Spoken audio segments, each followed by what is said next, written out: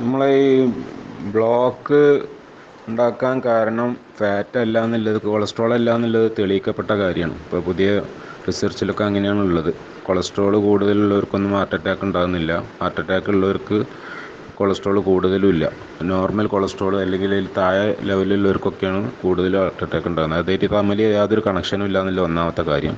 രണ്ടാമത്തെ, നമ്മൾ ഫാറ്റ് കഴിച്ചാൽ നല്ല കൊളസ്ട്രോളാണ് കൂടുന്നത്, HDL ആണ് കൂടുന്നത്. അതുകൊണ്ട് ഒരിക്കലും വേറെ ഇഷ്യൂസ് ഒന്നും ഉണ്ടാകുന്നില്ല. അതേസമയത്ത് നമ്മൾ കാർബോഹൈഡ്രേറ്റ് കഴിക്കുമ്പോഴാണ് ചീത്ത കൊളസ്ട്രോൾ കൂടുന്നത്, ട്രൈഗ്ലിസറൈഡ് കൂടുമ്പോഴാണ് പ്രശ്നങ്ങളുള്ളത്. അപ്പോൾ ട്രൈഗ്ലിസറൈഡ് ഒഴിവാക്കുക എന്നുള്ളതാണ് പ്രധാനം.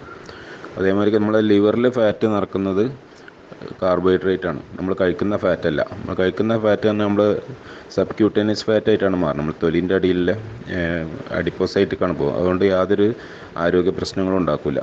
ഫാറ്റ് എത്രയും കഴിക്കുക, ഒരു അപകടം ഉണ്ടാക്കാത്ത സാധനമാണ്. സാച്ചുറേറ്റഡ് ഫാറ്റ് നമ്മൾ പറയുന്ന വെളിച്ചെണ്ണ, ബട്ടർ, നെയ്യ്, ഒലിവ് ഓയിൽ, അതേമാതിരി മറ്റേ ബീഫ്, മട്ടൺ, മുട്ട, മീൻ, ഇതൊക്കെ ഇഷ്ടംപോലെ കഴിക്കുക. അതുകൊണ്ട് നമുക്ക് ഹാർട്ടിന് യാതൊരു പ്രശ്നം ഉണ്ടാക്കില്ല, പ്രൊട്ടക്റ്റീവാണത്. അതേസമയത്ത് കാർബോഹൈഡ്രേറ്റ് കഴിച്ചു കഴിഞ്ഞാൽ നമുക്ക് ഉപദ്രവം ഉണ്ടാക്കുന്ന ഫാറ്റ് കൂടും. വിസറൽ ഫാറ്റ് എന്ന് പറയും. എന്ന് പറഞ്ഞാൽ വയറ്റിനകത്ത് ഉണ്ടാകുന്ന കരളിലും കുടലിലൊക്കെ ഉണ്ടാകുന്ന ഫാറ്റ് നമുക്ക് അപകടകാരിയാണ്. അത് പലയാതെ ഇഷ്യൂസ് ഉണ്ടാക്കും. ട്രൈഗ്ലിസറൈഡ് കൂട്ടും, ബ്ലഡിൻ്റെ വിസ്കോസിറ്റി കൂട്ടും, BP കൂട്ടും, അങ്ങനെ പല കുഴപ്പങ്ങളുണ്ടാക്കും. അതേമാതിരി LDLൻ്റെ വലിപ്പം കുറക്കും. LDL ലാർജ് ആൻഡ് പഫി ആയിട്ടുള്ള LDLനെ ചെറുതാക്കിയിട്ട് സ്മോൾ ആൻഡ് ഡെൻസ് ആക്കും. ഇങ്ങനെ സ്മോൾ ആൻഡ് ഡെൻസ് LDL കൂടുമ്പോഴാണ് അത് അതെറോസ്ക്ലറോസിസിനൊക്കെ കാരണമാകുന്നത്. അതുമാത്രമല്ല, ബ്ലഡിനകത്ത് ഗ്ലൂക്കോസ് കൂടുമ്പോഴും ഈ ചെറിയ LDLൻ്റെ ഉപദ്രവം കൂടും. എല്ലാം കൊണ്ടും നമ്മൾ ഒഴിവാക്കേണ്ട ഭക്ഷണം ഗ്ലൂക്കോസാണ്, അല്ലെങ്കിൽ കാർബോഹൈഡ്രേറ്റ് ആണ്, പഞ്ചസാരയാണ്. അത് ഒഴിവാക്കി കഴിഞ്ഞാൽ ഹാർട്ട് അറ്റാക്കിൻ്റെ എല്ലാ സാധ്യതകളും ഇല്ലാതെയാവും. കൊഴുപ്പ് കഴിച്ചെന്ന് വിചാരിച്ചിട്ട് ഹാർട്ട് അറ്റാക്ക് ഉണ്ടാവില്ല.